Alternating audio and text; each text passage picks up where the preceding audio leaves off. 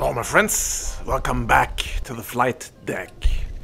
Today one of my favorite topics, building little micro quads. The only tool that you absolutely need to build one of these kits is a screwdriver. I'm a little obsessed with screwdrivers, so I bought this one here recently, a ES120. Oops, it's a little windy today.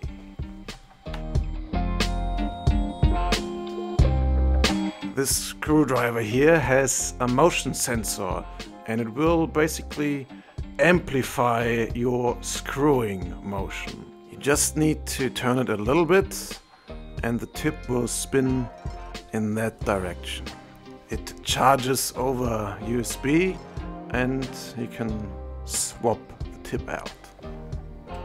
To assemble the kit you will want a very small Phillips bit or driver. Before I get to screwing though, let's prepare the motors. I also have a little motor fetish, so what I like to do before I start putting the motors into the frames is rolling up, twisting up the wires.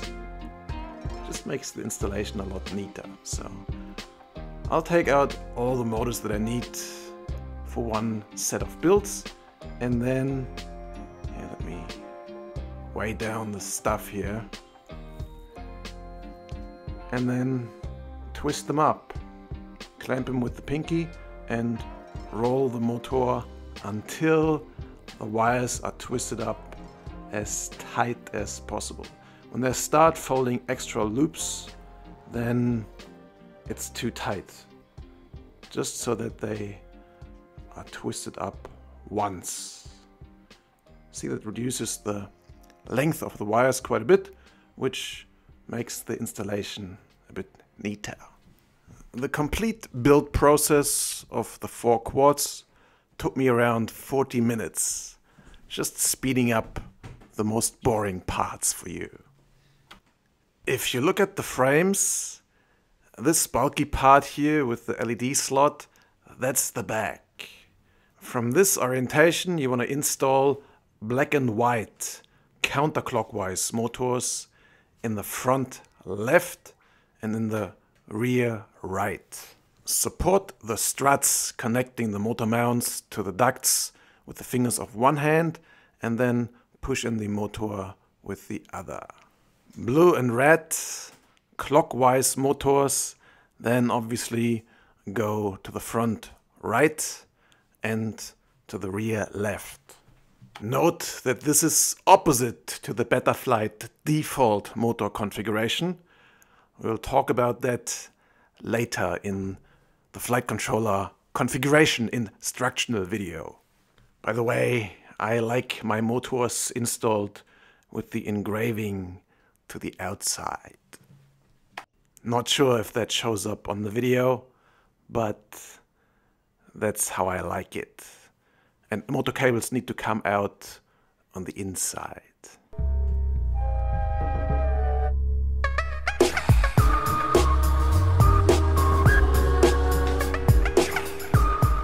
These are the 65S frames from Beta FPV. Red is a version 3 and blue is a version 2. I've heard there will be a version 4 very soon. For the final version of the kits, all 4 frames will be of the same mold. Currently, the blue one is the only different one. Version 3 has a few more reinforcements between the ducts, and in general the plastic feels stiffer. Breaks a lot less. The battery mount on the V3 hangs a little lower. Some people don't like it. I think it's okay.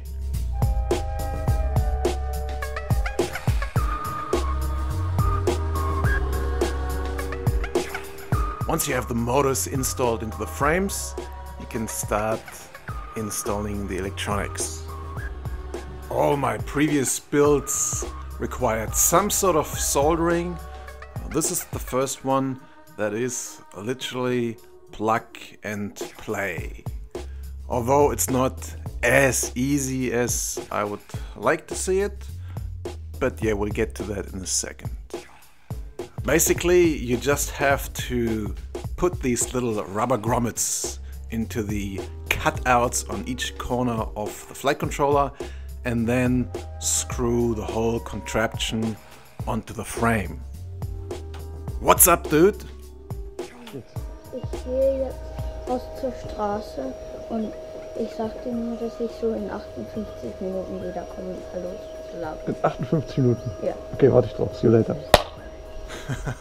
So, in case you don't speak German, my son just said that he's going to play on the street with his friends and he'll be back in 58 minutes. In the meantime, I'll show you the minor problem that these kids still have, and that is it's almost impossible to get this front screw in here because the camera's in the way of my screwdriver. Now, it's possible with a very slim screwdriver to get it in there anyway, but I'll show you the alternative way of assembling that kit. It is quite easy to remove the camera, including the mount, from the flight controller. Just take a little screwdriver, push the pins out, and you can remove it. And see, those pins line up with little pin connectors on the flight controller. And then you can screw the flight controller onto the frame with only 2 screws, and then you can reinsert the camera into the connector and screw in the remaining 2 screws.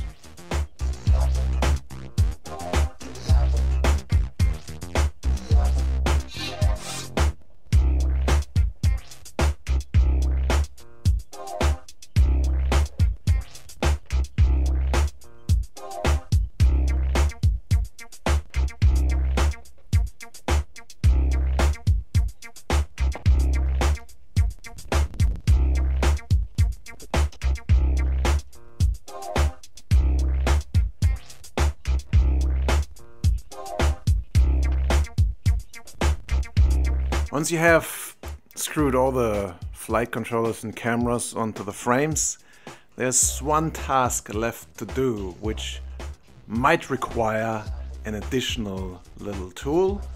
I like to use a pair of micro forceps for this job. They're used in hospitals to clamp blood vessels for surgery, and yeah, they help big times if you have fat fingers to feed little wires through tiny holes and align the wires on these little builds so that they don't get in the way.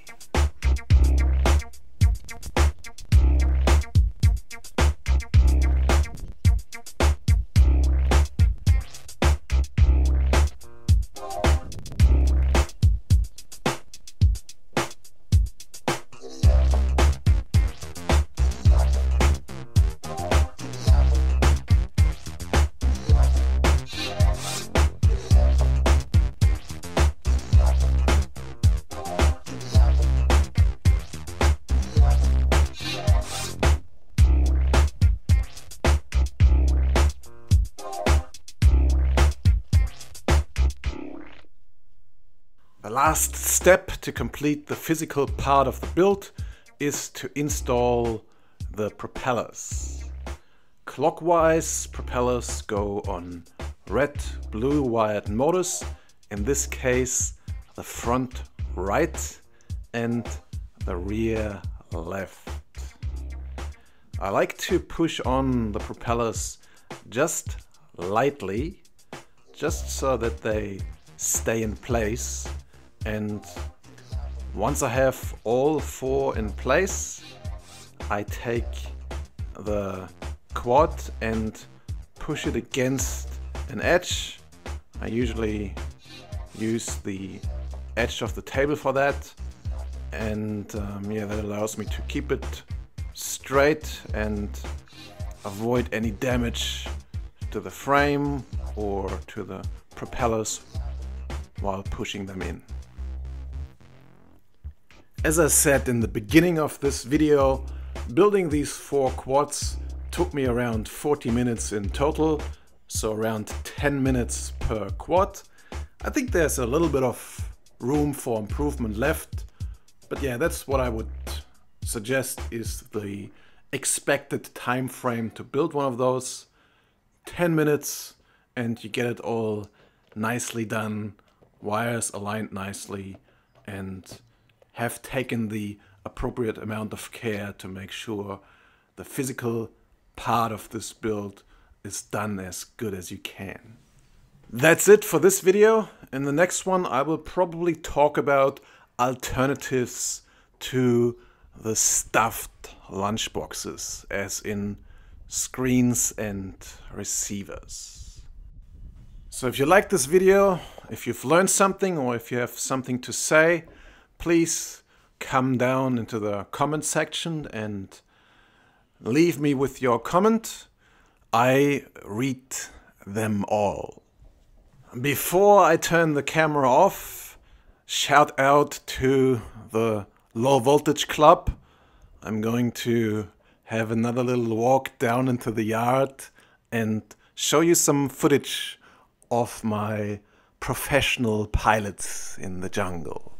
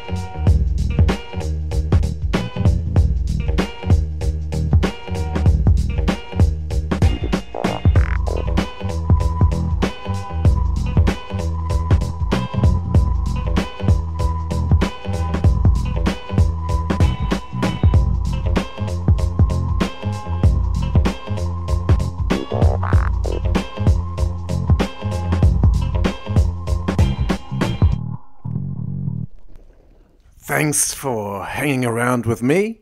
I see you in the next video.